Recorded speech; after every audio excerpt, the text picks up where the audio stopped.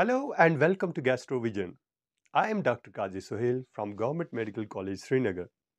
In today's session, we are going to do a step-by-step video analysis of endoscopic ultrasound at the duodenal bulb station. This walkthrough will help you understand the exact scope movements, key landmarks, and practical tips that make imaging more accurate and systematic. When we perform endoscopic ultrasound from the duodenal bulb, the very first landmark we aim to identify is the portal vein. The portal vein is the anchor. It is the most obvious and stable structure that guides all further orientation in this station. Sometimes identifying the portal vein directly can be difficult. In such cases, we first look for the intrahepatic branches inside the liver, which are usually easier to detect.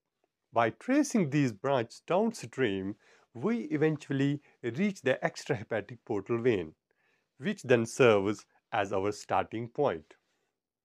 Once the portal vein is in view, the next movement is clockwise rotation of the scope.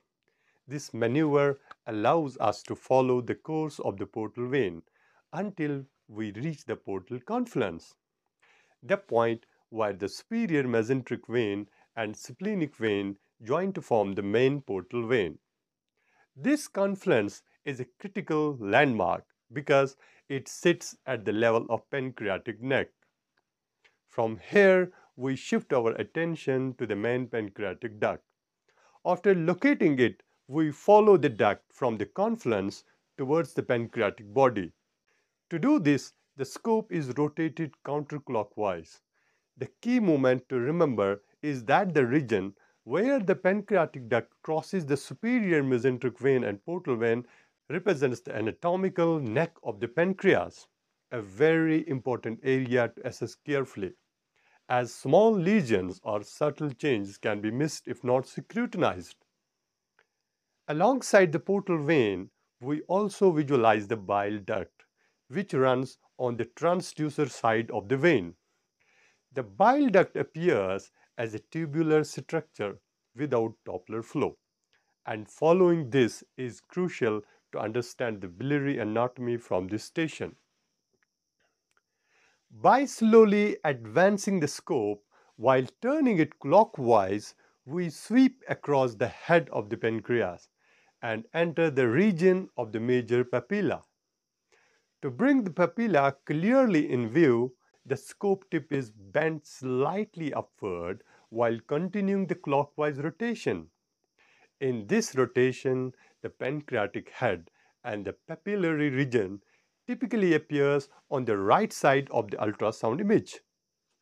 At this point, a safety consideration is essential. The tip of the echo endoscope can sometimes press hard against the duodenal wall while we are performing these rotations. Forcing the scope in this situation risks perforation.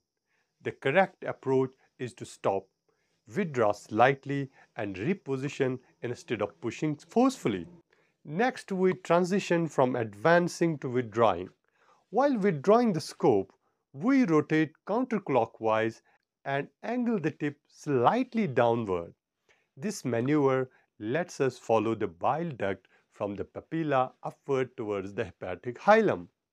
In doing so, we attempt to capture the bile duct in its long axis, which is the best orientation to assess for stones, strictures, or the wall abnormalities. As we follow the bile duct, we may encounter the right hepatic artery, which typically appears between the portal vein and the bile duct.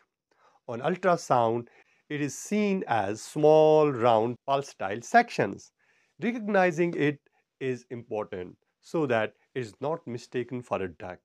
With continued counterclockwise rotation and downward angulation, we approach the hepatic hilum.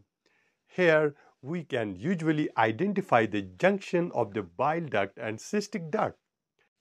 From this point, we can carefully trace the cystic duct all the way to the gallbladder and visualize the gallbladder from its neck to its fundus. However, gallbladder imaging can be variable. The confluence morphology and gallbladder position differ significantly between individuals. If following the cystic duct is not successful, an alternative maneuver is to turn the scope counterclockwise and direct the probe anteriorly.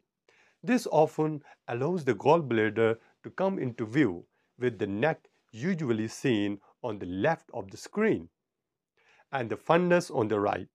But again, this relationship is not absolute and depends on patient anatomy.